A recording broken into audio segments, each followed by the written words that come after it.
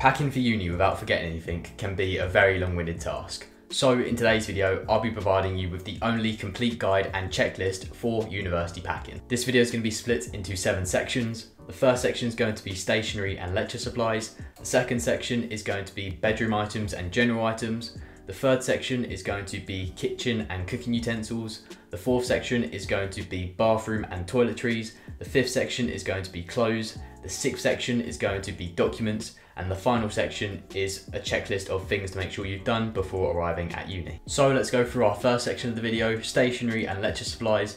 Now I'm going to go through the list of items. If there's anything you want to add or remove, feel free to do so, as your list may turn out slightly different. So in this section we have the following items: black pens, blue pens, pencils, sharpener, scissors, highlighters, coloured pens, permanent marker, calculator, rulers, rubbers, a clear pencil case, post-it notes, flashcards, paper clips, elastic bands, glues, staple gun, staples, staple remover, hole punch, bulldog clips, sticky labels, small and large, pins for the pin board, sellotape holder, A4 punch pockets, math set, a printer if you decide to bring one, as some students prefer not to, but a few students like myself decide to.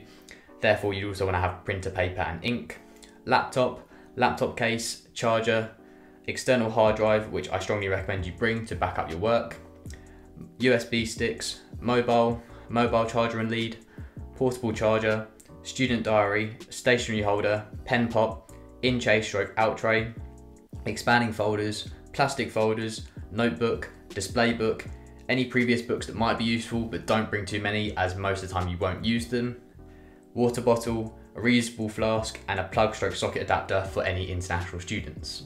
Next section is going to be bedroom and general items, and for this section we have the following items: a duvet depending on your bed size and season, so either a single or double duvet for either the winter or summer season, duvet colours, pillowcases, sheets, pillows.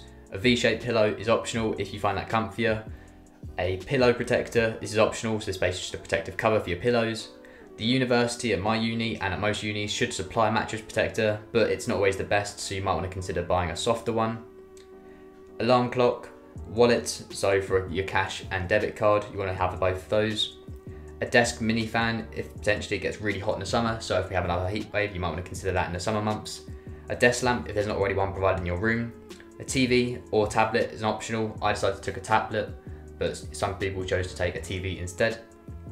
Masks, hairdryer, earplugs, a small bin, duster cloth, headphones stroke earphones, a speaker, power strip stroke socket extension lead, so that's basically just a 4-way power socket adapter, and a massage gun or foam roller. If you play lots of sport, you might want to consider having one of those. A medicine storage box if you take medication. Optional, you might want to consider bringing maybe an aux lead adapter to connect your phone to an aux lead if you need one ever, or a HDMI cable if you have one, if you wanted to connect your laptop to the TV for instance, or a USB to HDMI mini lead if you want to connect your phone or tablet to a TV. A doorstop, a card holder for your ID card, or you can just use your wallet, or you can put it in your phone case. And if you're not already provided with a lanyard during freshers, then I recommend you bringing a lanyard or key ring for your keys to avoid losing them. Also, you might want to consider a small bit of entertainment, whether it be something like playing cards or a handheld console, or perhaps ping pong balls, something like beer pong, for any games during prees, or perhaps a football for instance, and a pump, or other things if you have a different hobby like a musical instrument. A basic toolkit if you wanted to pack it, just for a few basic simple quick fixes. So you might want to just pack a hammer and a multi-ended universal screwdriver, and perhaps a measuring tape if you wanted to quickly fix something or put batteries in something.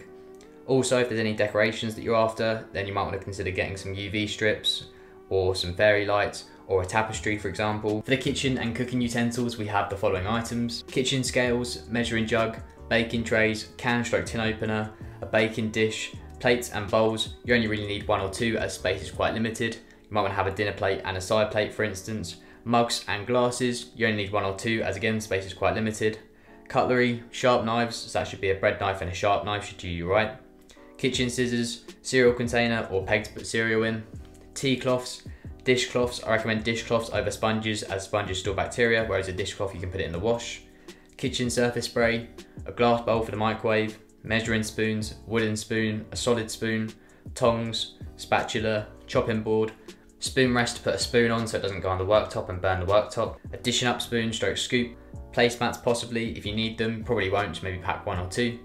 drink mats, a bottle opener with a corkscrew, potato masher if you use that, food bags, bin bags, a fruit bowl, kitchen roll, water bottles, kitchen foil, cling films, protein shaker, microwave pots, pegs, worktop protector, apron, oven gloves, a sieve stroke colander, a whisk, a peeler, grater, pizza cutter if you use that, an egg poacher if you like to have eggs like that, a slotted spoon if you have one you might want to consider, plastic food containers, insulated food bag as you can put an ice pack into this to keep things cold if you're out for the day for instance and have food on you, shopping bags that you can reuse, washing up liquid to wash around things. It's your best bet probably, as unlike other products it's multi-purpose and won't cause any damage if it's not washed away properly. J-cloths, pots and pans. So the ones that I brought for pots and pans was I brought 2 saucepans with me and a pot for something like curry or stir fry if ever wanted to cook that as an option. Or if you use a pan for cooking, you might want to consider taking that instead. And you might want to take something extra like a sandwich toaster or a smoothie blender if that's something that you like to have quite often. Also, it's normally a good idea to pack a few items of food that might be either harder to get from the shops or particularly for your first week so you've got some food prepared. So this might be things like protein powder, oats, sauces, spices, salt and pepper, seasoning, long life milk, microwave rice and vegetable cooking oil. Also for the first week you might want to just pre-pack 1 or 2 certain things so you've got a few meals that you already know what to cook for in advance without having to think about what you're going to go out and get. So it can be simple as something like packing a fajita pack and then just going to the shop and grabbing a packet of meat or whatever product you use. So if you're a vegetarian then you might use corn instead and just a couple of veg, put it all in the pot, cook it up and then put that in with a fajita pack and you're all sorted. Same thing can be done with a stir fry, it's a matter of just putting it all in the pan, except if you don't have any tortillas or fajitas, whatever you use. And another alternative is say something like avocados with egg on toast. A couple of simple meals you might just think about before you go to uni, just for that first week and the first few days before going to the shops for the first time, so you're all sorted and got food. Moving on to the next section, we have bathroom items and toiletries. First up for the bathroom items, we have the following. First aid kit, so you want to include in that plasters, paracetamol, bite cream, thermometer, strepsils, Imodium for anti-diarrhea, deep heat patches after sport, an ice pack for example, and any other stuff if you feel that's necessary. An over-the-door airer is really good for storage space, a washing basket stroke laundry basket, a pop-up laundry bin, bath towel, floor towel. I recommend probably going for a darker one as the floors can get quite dirty after a while. Suction pads with hooks, this is another really good storage option. Hand towels, small magnified stroke shaving mirror as an option.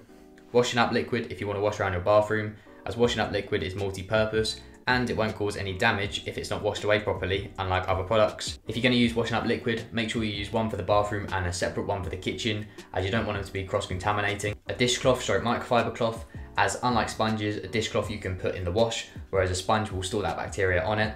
And again, like with the washing up liquid, make sure if you're using that, you want to have one for the bathroom and a separate one for the kitchen. Toilet wipes, toilet brush, toilet cleaner, hand wash, washing liquid for clothes, so one for dark and one for lights, a clothes softener and clothes stain remover. And for the toiletries, we have the following items. Razor, razor blades, shaving gel, toilet rolls, tissues, deodorants, toothpicks, condoms, shampoo, conditioner, scrub stroke body wash, hand sanitizer, retainer tablets if you wear retainers, toothpaste, toothbrushes, you want to pack a spare one in case you get ill, hair product, any makeup if you wear it, hairbrush if you use one, moisturizer, sunblock in the summer and after sun, cotton buds, tweezers, nail cutters, nail file, soap, flannels, pseudo cream, mouthwash, contact lenses and a contact lens case if you wear contacts, lip balm, mouth freshener stroke breath freshener, insect repellent in the summer, cologne if you wear it, anti-bat wipes, a foot file if you use that, and a body shaver if you use that instead of a razor or if you just trim your body hair. Moving on to the clothes section of the video, we have the following items.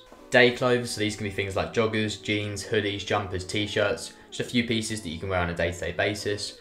Nightwear, underwear, socks, smart clothes or a suit or dress for any formals, so this could be for example for freshers ball, winter ball, summer ball. Nights out clothes, so e.g. when you're going clubbing, fancy dress, Halloween costume, or you can get this when you're at university. It's probably a good idea to pack a piece of clothing that you're able to get ruined, as for example at our uni we have a colour dash, so obviously it's going to get covered in paint. Gloves and hat if it's getting cold in the winter. Swim stuff, for example at our uni there's a pool and swim bag if you're going to make use of that. A coat, a raincoat, or you can just use one coat, it's up to you. Footwear, this is really important. I recommend you having slides, as this is so important, especially when you're living in halls. A pair of everyday trainers, smart shoes, and a pair for clubbing that you can afford to get absolutely ruined. Gym gear and sports gear. A watch stroke jewellery if you wear anything like that regularly. An umbrella, glasses if they're required, sunglasses in the summer, a belt, bag, so rucksack, a bum bag, which I found to be quite handy, for example if I wanted to go out for a run and I wanted something small to put my stuff in, or again you can just use it for fancy dress. A steamer, as sometimes the irons provided aren't always amazing, so you might want to consider getting a steamer if it's easier, or if someone else is using the iron. And coat hangers to put your clothes on, and when you're packing for university you might want to consider using cable ties to wrap around these to tie them together to be able to store them easier in a more compact manner. And then when you arrive at university, you can cut these off using either cable snips or you can improvise with a sharp pair of scissors. Next up is documents, and I stored my documents in an expanding file folder, which I mentioned at the start of the video within the stationery section. And these were the following documents that I took with me to university. Passport, passport photocopy, stroke copy of passport, driving license, C-card, medical card, repeat prescriptions if that's applicable to you, uni correspondence including acceptance letter, student loan correspondence, accommodation contract, vaccination history, bank account details for payment, and national insurance number.